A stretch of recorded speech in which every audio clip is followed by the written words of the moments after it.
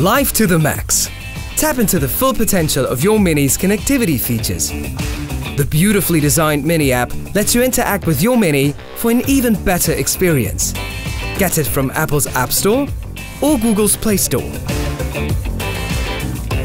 Install the app, accept terms and conditions, and log in. Don't have a Mini connected account yet? Create a new one. Safety first. Define a PIN to protect your Mini and its settings. Now let the Mini app sync with your phone. The Vehicle tab appears. Press Add Vehicle. Enter all 17 digits of your vehicle identification number, VIN.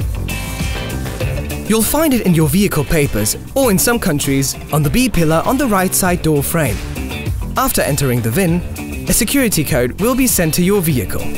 Check it under Mini Connected, Mini Messages, and open the My Info message. Last step, enter the code in the app. Awesome!